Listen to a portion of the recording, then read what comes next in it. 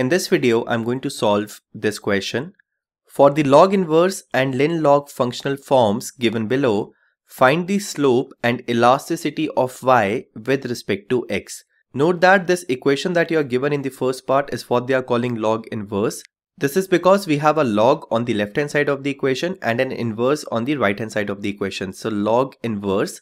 Similarly, they are calling the second model as lin-log model because on the left hand side y is entering the equation in a linear manner and on the right hand side you have log. Okay, so that's why they are calling it lin-log model. So these are the two models that we are given and we have to find the slope and elasticity of y with respect to x. So first of all, let's write the expression for the things that we have to find. So we have to find slope of y with respect to x. This WRT means with respect to, and this is equal to dy by dx.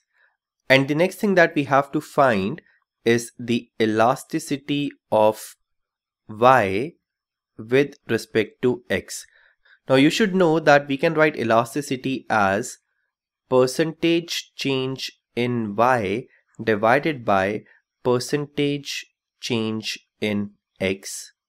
Okay, and percentage change in y can be written as dy divided by y multiplied with 100, and percentage change in x can be written as dx by x multiplied with 100. Let's simplify this further, so we can cancel this, and this can be written as dy by dx multiplied with x divided by y.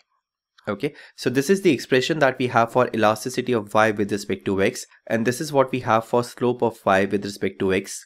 Now that we have both of these expressions, let's find these for part number 1. So in the first part, we have log of y equal to beta 1 plus beta 2. And instead of writing 1 divided by x, I can also write it as x raised to the power minus 1 plus the population error. Now I'm going to differentiate this equation with respect to x. So if I differentiate this with respect to x, the differentiation of beta 1 with respect to x is going to be 0. The second term will become plus beta 2 and the differentiation of x raised to the power minus 1 with respect to x will be minus 1 x raised to the power minus 1 plus the differentiation of the population error with respect to the x is 0 because we assume that the population error has nothing to do with the independent variables, so they are not related. So if I differentiate population error with respect to x, it's going to be 0. This implies that differentiation of log of y with respect to x is equal to minus beta 2 x raised to the power minus 2. Note that we are interested in dy by dx and this. So what I'm going to do now is that I'm going to get rid of this. Okay, so I can write that differentiation of log of y with respect to y is equal to 1 divided by y. From here, I can write that this is equal to dy by y. Okay, so basically the change in log of y is the proportional change in y. So this is what you call a proportional change in y. So instead of this, I can substitute this. So this implies now we have dy by y in the numerator and the denominator is dx, and this is equal to minus beta 2 divided by x square. And this implies that dy by dx is equal to, I have to take this y on the right hand side, minus beta 2 multiplied with y divided by x square. Okay, so this is the slope of y with respect to x for this particular model. Now we have to find the elasticity of y with respect to x. Basically, finding the elasticity after finding the slope is going to be a really simple task. As you can see over here, elasticity is just the slope multiplied with x divided by y. So in this case, elasticity of y with respect to x will be equal to dy by dx, which I know is this. So minus beta 2 y divided by x square multiplied with x divided by y. So multiplied with x divided by y. This y and this y gets cancelled. This x and this power gets cancelled. You get that the elasticity of y with respect to x is minus beta 2 divided by x. Okay, so for the first model, this is the slope of y with respect to x and this is the elasticity of y with respect to x.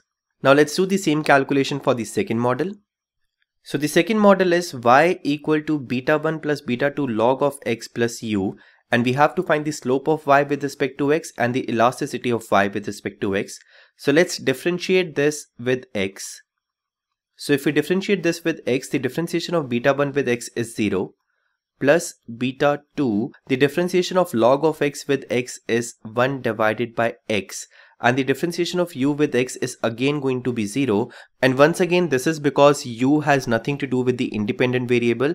Over here, the independent variable is log of x, but if u is not related with log of x, that means u is also not related with x. Okay, so when I differentiate the equation with respect to x, this last term is also going to be 0. So this implies that slope of y with respect to x is just beta 2 divided by x. Okay, and now we have to find the elasticity. Elasticity is slope multiplied with x divided by y. So the elasticity in this case is beta 2 divided by x multiplied with x divided by y. This and this gets cancelled, so this is just equal to beta 2 divided by y. So this is the elasticity of y with respect to x, and this is the slope of y with respect to x. Okay, and that's it for this question.